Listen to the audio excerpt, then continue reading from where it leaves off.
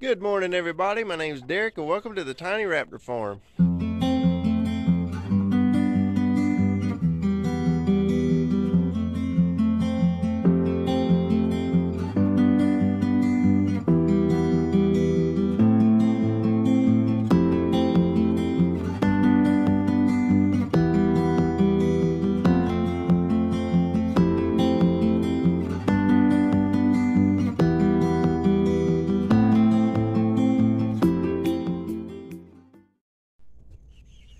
What's going on, everybody? I'm back.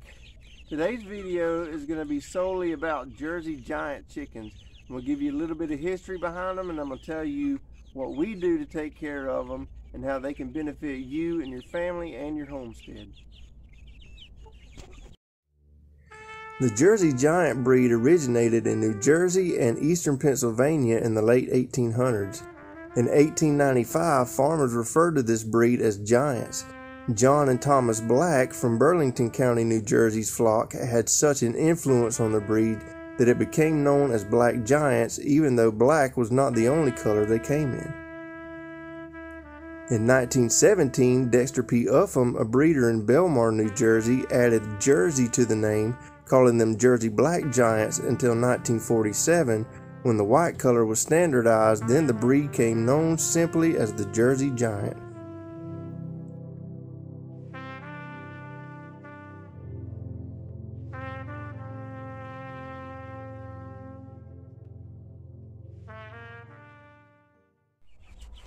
Okay, so the hens, they can get up to 10 pounds and they will reach maturity around 6 months.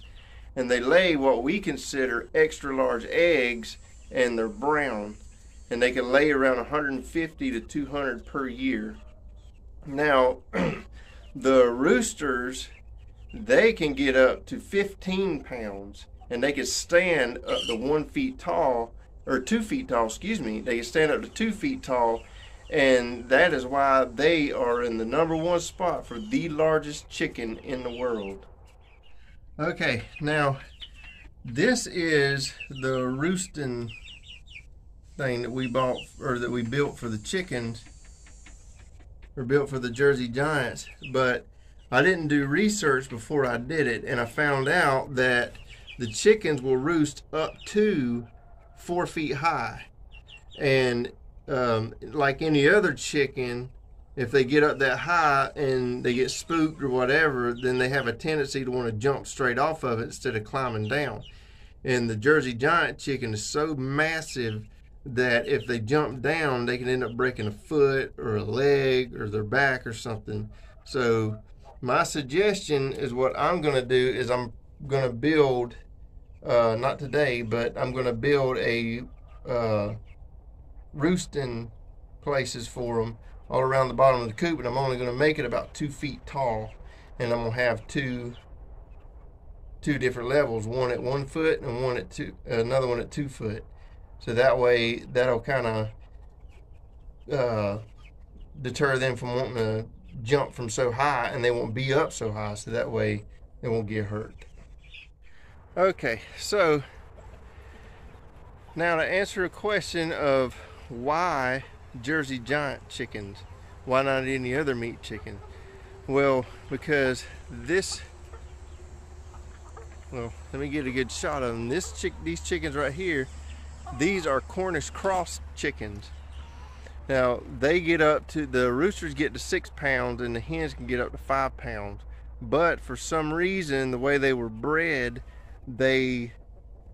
once they gain that weight on them, they're not able to reproduce. And sometimes most of the time they'll just sit down when they get too tired, or the muscles get too weak, or they get too heavy to carry their own weight. Then they'll sit down. Now the Jersey Giant, they're bred for meat and they are bred for laying eggs at the same time.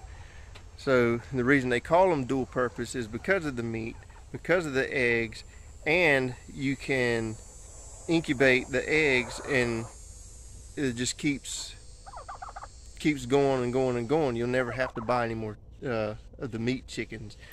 So This is why we bought them, is because of this specific reason. You know, we're going to get rid of all of these other egg layers and stuff that we have, and because really they're only good for laying eggs, and their meat is very small. It's almost not worth it trying to process one of the egg laying chickens. Now we have like 7 or 8 other breeds of these egg layers, but we won't use their meat because, I mean, we've used their meat, we've processed them, and there's some in the freezer, but you know, it's almost to the point where it's not worth it because their meat is so little. But this is why we got this, because you know, we're trying to become self-sufficient, and we want it to be to where we never have to step foot in a grocery store ever again, and we are slowly getting to that point. And I pray to God that we continue, and eventually we're going to get probably a couple cows and a few pigs, and we've been thinking about goats, but we probably won't go goats because I don't know, we just not happy with as far as goats go. You know, we're not a goat milk people, and you know, I heard, now this is just speculation, I don't know, I've just heard that the goat meat wasn't very good, but you know, I haven't tried it, so I can't knock it until I do. So that is why we have Jersey Giant chickens, and why we are getting rid of these guys and these guys, because those Jersey Giant chickens could do everything that we need, so we don't need all of these extra breeds. We just need one breed, so Jersey Giant chicken, that's all we need. Okay everybody, that's where we're going to end the video. I thank you for tuning in, and don't forget to hit the like and subscribe button and the share button, and comment below if you like the new format of my video, and also comment below if you found this video informative and if it's going to help you in the future. And don't forget that chickens are a gateway drug to a homestead. I love you, and I thank you for tuning in, and we will talk to you next time.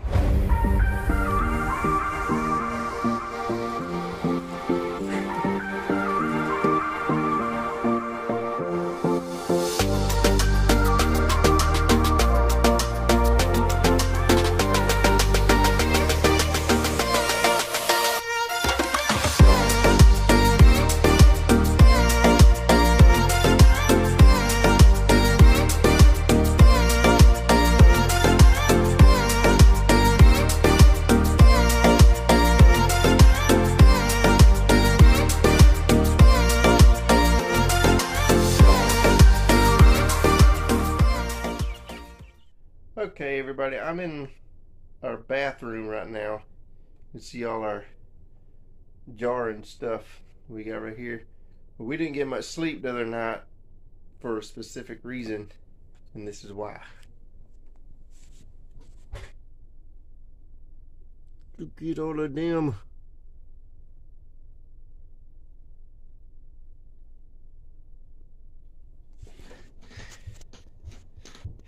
There is 9 total, and 3 of the orange ones are female orange tabbies, which is, what I heard, are extremely rare, but that's why we didn't get to sleep the other night. I just want to stop and share that with y'all.